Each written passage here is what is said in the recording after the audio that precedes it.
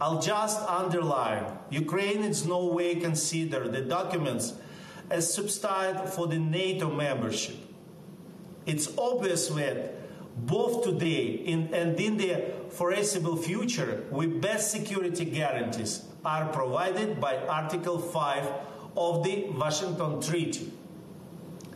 But we don't just opt to get under the collective security umbrella. Still not a member state, Ukraine contributes much to Euro-Atlantic security. It is high time to recognize Ukraine is eligible.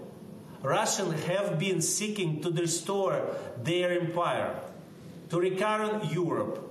For them, invasion of Ukraine, it's a milestone on the way to continental domination.